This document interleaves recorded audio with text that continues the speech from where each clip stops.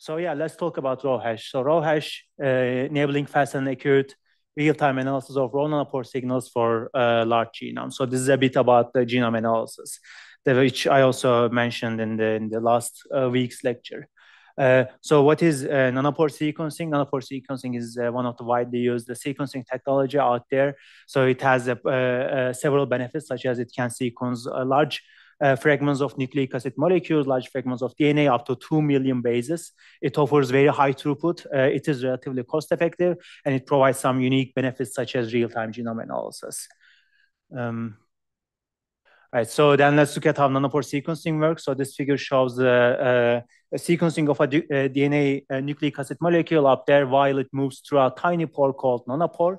So as it moves through the tiny pore, this nanopore, the ionic current measurements are generated at a certain throughput, and these measurements correspond to particular bases in the DNA. And while these, and this is basically in the form of electrical signals. And while these raw electrical signals are generated, we can utilize some computational tools to analyze this raw signal while matching the throughput of the device, which we call real-time analysis. And this real-time analysis can be useful for many reasons. One particular reason is the ability of taking real-time decisions. This means that we can actually stop the sequencing of a read or the entire sequencing run early based on this real-time analysis.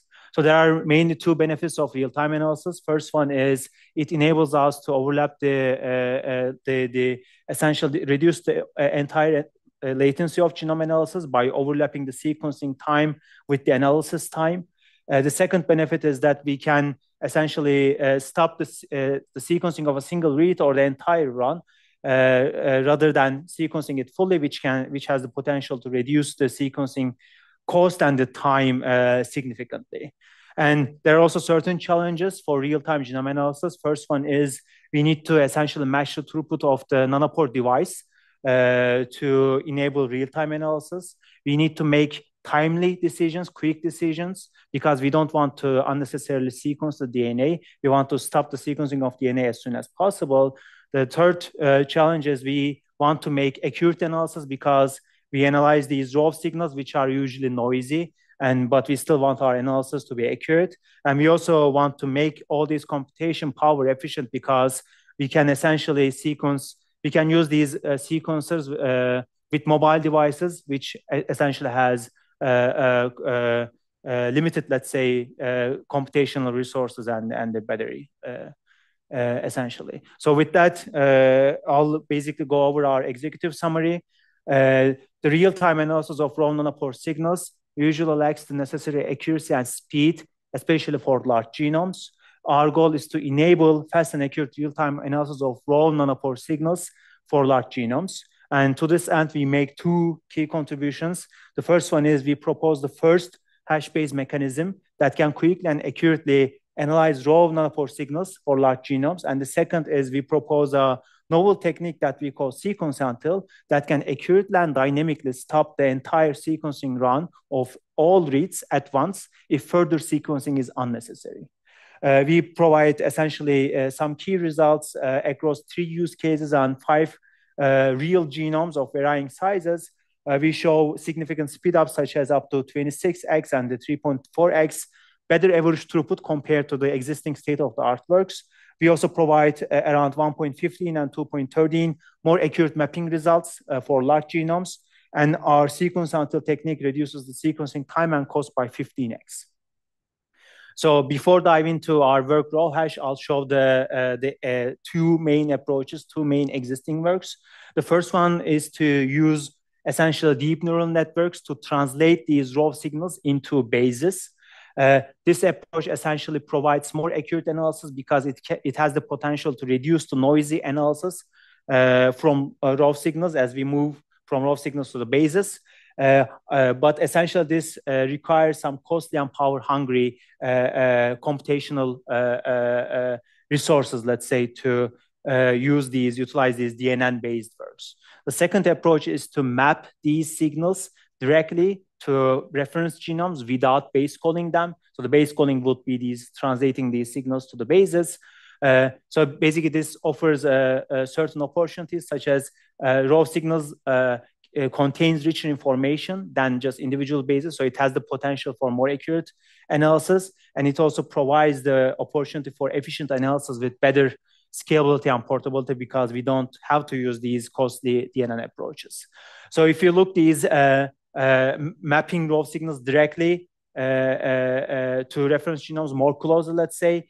So when we're doing this analysis for small reference genomes, such as a bacteria or viral genomes, we see that there are fewer candidate regions in these small genomes. So this means that we can make accurate mapping, and also we can still provide some high throughput because these type of genomes are small. So when we basically move to the large genomes, what we see is that there is a substantial larger number of regions that we need to check per read as the genome size increases. So this is problematic for two reasons.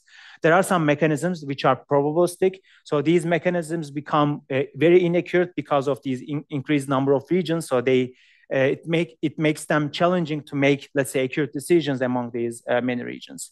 The second problem is that some other approaches perform some distance calculation on many regions as this genome size increases. So this means that their performance or the throughput decreases substantially because of this distance calculation that they are making. So then we find that the existing solutions are either inaccurate or inefficient for large genomes. Then I'll essentially go over RawHash R work. So in this work, our goal is to enable fast and accurate real-time analysis of raw nanopore signals for large genomes. To this end, we propose RawHash, and we make two key contributions. First, we propose the first hash-based search mechanism to quickly and accurately map raw nanopore signals to reference genomes. Second, we propose a technique called sequence until that can accurately and dynamically stop the entire sequencing run at once if further sequencing is unnecessary based on some computation that we're making. So I'm going to be discussing the first contribution. So the key idea or the key observation that we make in RawHash is that these raw signals are essentially the identical nucleotides may have different raw signals. So although they can provide the same content in terms of the nucleotides, their raw signals will vary because of essentially the noises these raw signals are carrying. And essentially one idea to still identify these similarities is to make some distance calculation between these raw signals. For example, you may apply some Euclidean distance, and then you can calculate the distance, and then you can figure out whether these signals are close to each other. However, this is very costly. This becomes extremely costly, especially for large genomes. And our idea is essentially to, instead of doing this distance calculation, to generate some hash values from these raw signals, and then quickly match these hash values to identify the similarity. But to achieve this, there are some challenges. The first challenge is that we need to be generating the same hash value from similar enough signals. Although these signals are different, let's say, if they are similar enough, we should be able to generate the same hash value to be able to match them. The second is that we need to be basically able to accurately find similar regions as few as possible. So we don't really want to unnecessarily increase the regions that we're finding if they are inaccurate. So then these are the overview of the steps that we're taking in RawHash. First, we start by converting the reference genome and the raw signals to essentially the representative of, to some basically values that are representative of k-mers, which are subsequences of the reference genome and the signal. And then essentially to reduce the variation effect, we quantize these values into smaller values. And then by merging some of these quantized values into a single value, we generate their hash values. And then by matching these hash values, we figure out some matching regions between the reference genome and raw nanopore signals. And then we perform further more, let's say, sensitive analysis to figure out the similarity between the raw nanopore signals and the reference genome. And essentially, this part is done only once per reference genome. So the reference genomes are constant, more or less. So you can do this step only once. And then, for example, you can do this for human reference genome. And whenever you have reads from a human genome, you essentially can repeat these steps in real time and then use the data that we generate in this step to figure out for similarity. So I'll go over these steps step by step, essentially starting with the first step, which is the conversion from the reference genome and the signal to the event values. So what is an event value, or what is an event? So event is essentially a segment, some segment of the raw signal, which corresponds to a particular k-mer, like particular subsequence of length k. And the event detection mechanisms finds these segments to identify the k-mers. So this is essentially the idea. And so these start and end positions are usually marked by abrupt changes in the signal that corresponds to essentially new sequencing of a new base in this particular nanopore. And to identify these abrupt changes, usually the statistical methods are used. And essentially, after we identify these abrupt changes, these segmentation points, what we do is that we take the average of these signals within a particular segment, and then figure out the average value, which we call an event value, which corresponds to, let's say, a particular k-mer that we don't know which one it is. So this is basically the event and the event values. So then how do we convert the reference genome to the event values? So this is a reference genome, and these are its k-mers, which we covered last week. To convert the reference genome into event values, we utilize a lookup table that we call k-mer model. This k-mer model essentially provides the expected event values for each k-mer. So what we do is that this k-mer model is pre-constructed based on the characteristics of nanopore sequencer, and then we essentially use this k-mer model. So we look at the k-mer and then look at the k-mer model and then figure out what is the expected event value for that particular k-mer. And then we do some normalization, etc., so that these values are comparable later on. So this was the reverse reference to event conversion. So how do we convert the signals to events again? So as I said, we perform a statistical technique that we call event detection. This event detection identifies the signal regions corresponding to specific k-mers in the signal. These segmentation techniques are statistical tests, essentially to identify the abrupt changes in the signal, and then we calculate the average, calculate the mean within these segmentation points, and then normalize them again so that these values are comparable to the values that we generate from the reference genome. So then this means that we have these consecutive events corresponding to the consecutive k-mers. So the question is, can we now match these events, which are essentially the k-mers, between reference genome and the signal to identify the similarities? So the answer is going to be no, which we're going to be describing in the next quantization step. So remember our observation, which is essentially there are slight differences in the raw signals from identical k-mers because of these noise issues from the nanopore sequencers. So this means that we cannot directly match these event values to each other, which is not feasible and accurate. You're not going to be finding many matches due to these variations. So the key idea is to quantize these event values so that we can enable assigning this identical quantized value to similar event values. So there is essentially a very simple quantization idea over there to reduce this value into a smaller set of values. It's like a bucketing idea. So I'm not going to go further into the details of this quantization, but I'll basically be describing the next step, which is the hashing step.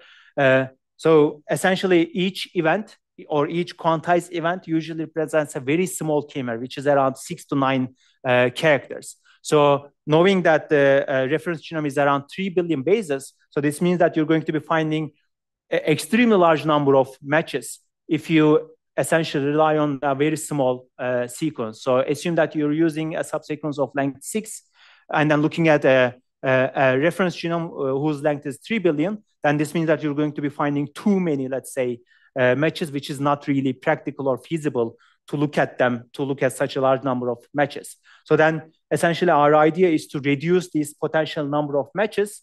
And how do we do it? We essentially create longer k-mers. So this is the idea from shorter k-mers. And how do we do it? We essentially concatenate these consecutive events, their quantized values together. We essentially pack these quantized event values together to generate some value. And then we use some low collision hash function to generate a hash value from it. And so this essentially becomes the hash value for a longer k-mer that we sequence from a sequencer. So these are essentially all the steps up until here. So this means that we now have these hash values from both reference genome and the raw signals. So then this means that we can store the hash values that we generate from reference genome and then query this hash table using the hash values that we generate from signals that are generated in real time. And then if there are some matches, these are the matching positions. These are our candidate regions that can be similar, let's say between the reference genome and the signal. And then further, we do some sensitive calculation, which are chaining, which is some essentially dynamic programming based calculation to identify the real, let's say, the similar regions. And then we do these operations essentially continuously as the raw signals are generated in real time. We continuously decide whether we should continue mapping the signal or not. So if we essentially should continue, we process the next chunk of data and then do all these steps again and then make the decision again. And this decision is based on like essentially some, let's say, confidence, whether we can map this read confidently to a particular region or not. And if we can decide on that, we say, okay, then this read maps somewhere, so we can stop mapping. And this means that we can stop sequencing that read by using these techniques known as read until and run until that are specific to the nanopore sequencers. So this essentially is what we're proposing in RawHash. We also have another contribution in this paper, but due to the time limits, I'm not going to be talking about this. So if you are interested in it, you can take a look at the paper to learn more about sequence until. So let me then show you some results. We compare our tool, RawHash, to the state-of-the-art works, Uncalled and SIGMAP. This is our essentially CPU, and we use 32 threads. We have 3 use cases: read mapping and relative abundance estimation, meaning we are trying to estimate the abundance or the presence of each genome in a sample correctly, and some contamination analysis, like we're trying to identify whether the sample is contaminated with a particular genome. We have several evaluation metrics. One is throughput, which is essentially measuring the number of bases that we can process per second. And it is important to provide higher throughput than the device's throughput so that we can make real-time analysis.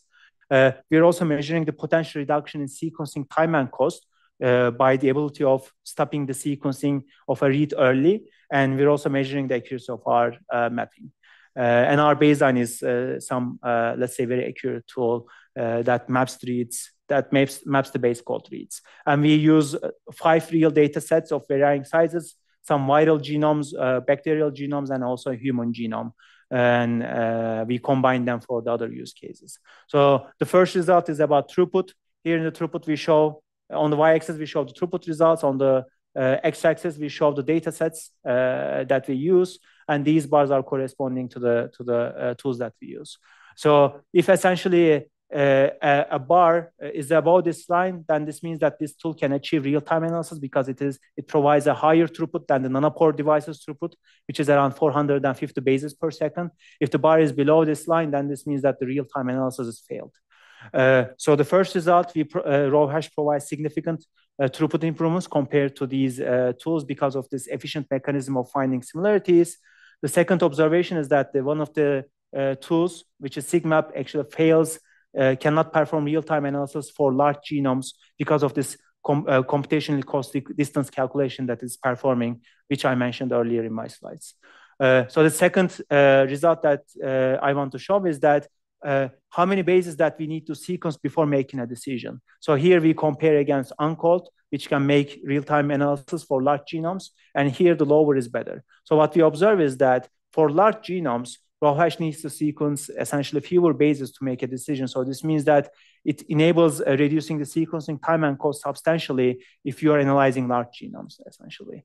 And we'll look at also the accuracy results. And again, what we observe is that for large genomes, RawHash provides the best accuracy overall in all metrics, resulting in 1.14 and 2.13 improvement in the F1 score.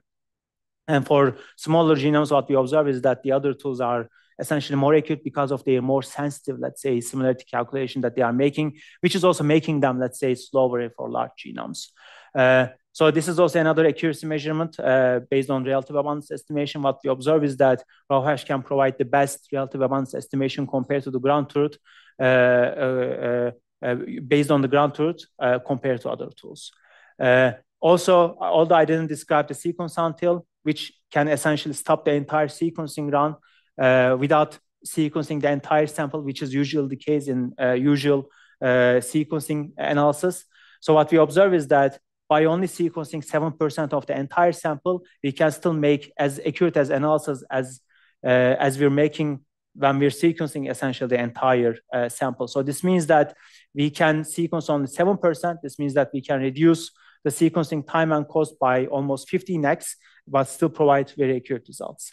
And there are some simulated benefits of the sequence until for other tools. So if you're interested, you can take a look at the paper. We also show more results in the paper, like performance breakdown and also the mapping time per read, etc. Details of the all other mechanisms such as quantization and the other configurations that I couldn't find the time to describe these today. So if you're interested, then you can take a look at this. So this is RawHash, and the source code is available. It's also very easy to install and use. So if you want to essentially improve, you can definitely download this source code and then make your changes as very modular essentially to improve. So what's one benefit is that since we now can generate hash values and then figure out the similarities using hash values, which is an approach used for base called reads. When you base call them, what the usual approach is to, again, generate their hash values and then find similarities. So this means that actually we can now utilize the improvements or the mechanisms that we have been using for the base call trees for these raw signal. One approach or one step for this is sketching. The sketching, if you remember from last week, is the sampling mechanisms or figuring out which seeds to use in the subsequences. For example, we could use minimizers, stoppers, or blend as sketching techniques so that we can actually even further improve our similarity search with these hash values.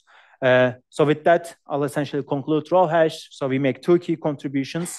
One is first hash-based search mechanism that can be applied to raw signals to identify the similarities quickly. Second is the sequence until that can stop the entire sequencing run at once if further sequencing is unnecessary. We show significant improvements in throughput and also accuracy with this approach. And then we essentially see many opportunities that can be improved on top of RawHash, such as applying other sketching techniques, also doing some on-the-fly indexing for other use cases. So this is RawHash. I'll very quickly with 2 slides mention RawHash2, which is essentially an improvement on top of RawHash. I'll just essentially mention our optimizations that we're making, again, on top of RawHash. So one optimization that we're making is we're essentially applying more sensitive chaining algorithm. Remember I mentioned you some dynamic programming-based algorithm that can figure out very sensitively the similarities between a raw signal and the reference genome. There, we make it even more sensitive. This means that this is now more costly. It requires, let's say, more computations, but now we can increase even accuracy even further. We are also making now our mapping decisions based on some weighted decisions. So in a sense, this is like some learned mapping, let's say, decisions based on the weights that we're choosing based on some empirical analysis. So this means that we can now make these mapping decisions faster and more accurate. We're also integrating some frequency filters or some filters that removes some hash value matches before applying chaining. This means that we can reduce the workload of chaining a lot by removing some of these hash values. But the downside is that removing these hash values can also reduce the sensitivity a bit, essentially. The other optimization is that I mentioned we can now apply these new sketching techniques. Indeed, we do in RawHash2.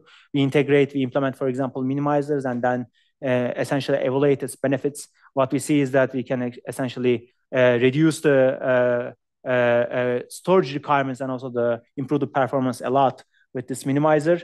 And then we also provide some support for the newer features of this nanopore sequencer, such as there's this newer file format that the Oxford Nanopore Technologies are using. And also there is this newer essentially chemistries or newer, let's say, sequencing technologies that are more accurate. We're also supporting these. Some results, RawHash2 provides 2.3x better average throughput than RawHash because of these frequency filters and the other improvements. Also, RawHash2 is more accurate in all metrics than RawHash because of the better, more sensitive chaining.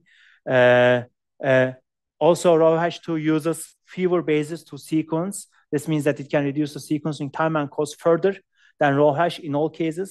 And also for larger genomes, RawHash2 uses the smallest number of bases to sequence compared to all tools. So this was RawHash2. And I guess with that, I think I'm already over time, that I'll conclude.